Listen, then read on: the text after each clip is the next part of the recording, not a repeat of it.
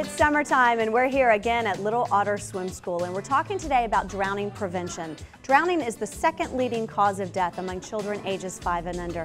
You know, in the time it takes you to run inside and answer a telephone call, a child could drown. In fact, 75% of children who drown have been out of sight less than 5 minutes.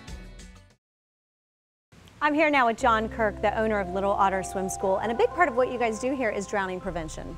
It sure is. I mean, swimming's a lot of fun, but when you get right down to it, what we're really trying to do is keep kids safe and keep them safer around the water. We belong to an organization called Safer 3, and they have 3 levels of protection. The first one is safer water. So whenever you go to a pool, be sure to look at the pool and see if you can see the drain, see if you can see all the way to the bottom of the pool, because if you can't see the bottom of the pool, they probably have some problems with their chemistry, and you just don't want to be swimming in that water, and you definitely don't want your children swimming in that water.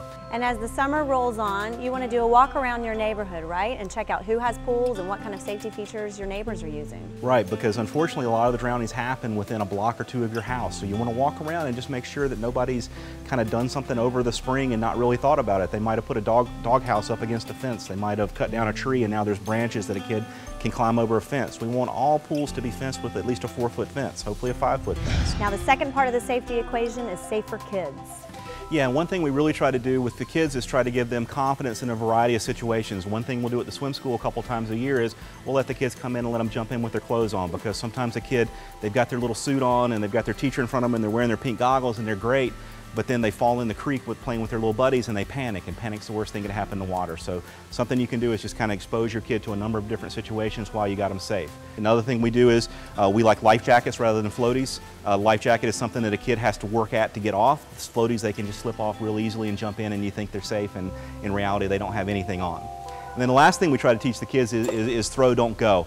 And so if somebody's in the water in trouble, then we try to teach them to use a noodle that might be on the side to throw at them, use a towel that might be on the side of the pool to throw, so they can grab on and pull somebody out rather than the kid jumping in and trying to save their little brother or little sister in the water.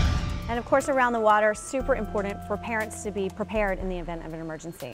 That's exactly right. If you're the one supervising a pool, you need to make sure that if you've got an 8-foot deep pool that you can get to the bottom if you need to get your child off the bottom. I hate to put it that way, but that's what you need to do. If you don't feel comfortable going into the bottom of the deepest part of your pool, don't let the kids swim in the deepest part of the pool. The other thing is know that 911 is what you call. Always have a phone with you when you're near the water and know where you are. So if you need to call the ambulance where you are, don't say I'm at a party. Say I'm at the corner of this street and this street, so they can get there and get there quickly. Last thing we want to do is we have a water watcher tag that we give some of our parents.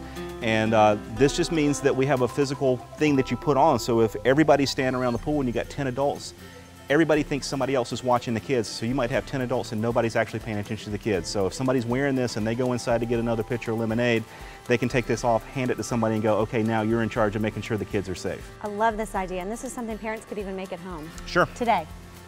Great idea. Thanks so much. Thank you. Unfortunately, we can't drown-proof our children, but we can make them water safer by using those layers of protection we talked about. And of course, swim lessons are a great way to build their confidence. But remember, nothing replaces a parent's watchful eye around the water. For more information, visit littleotterswim.com.